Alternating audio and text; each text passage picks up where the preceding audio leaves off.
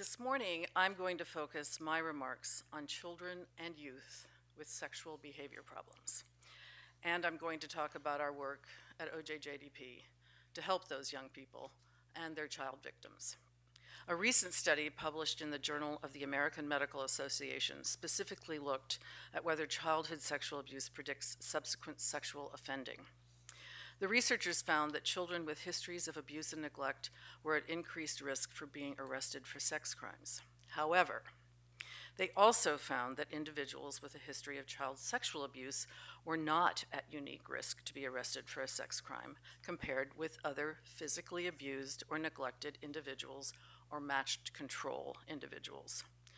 Put more simply, all children who are abused and neglected face increased risk of committing future crimes, including sex crimes, and all those children should receive appropriate intervention.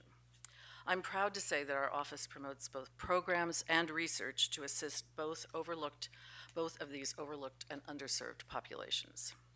For instance, we are currently funding a program that includes support for project sites as well as training and technical assistance.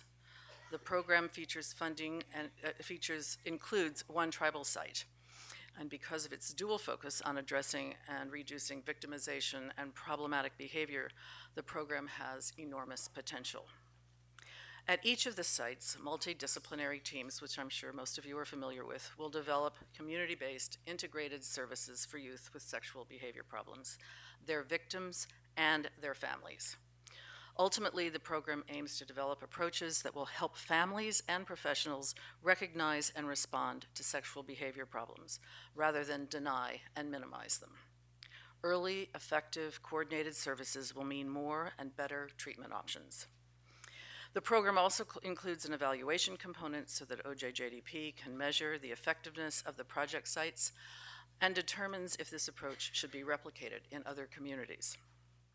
It is vital that we use treatment approaches that are appropriate for youth, approaches which are very different from those used with adult sex offenders. First, any effort to treat youth with sexual behavior problems must be based on the well-documented fact that juvenile sex offenders have more in common with other youth in the juvenile justice system than they do with adult sex offenders.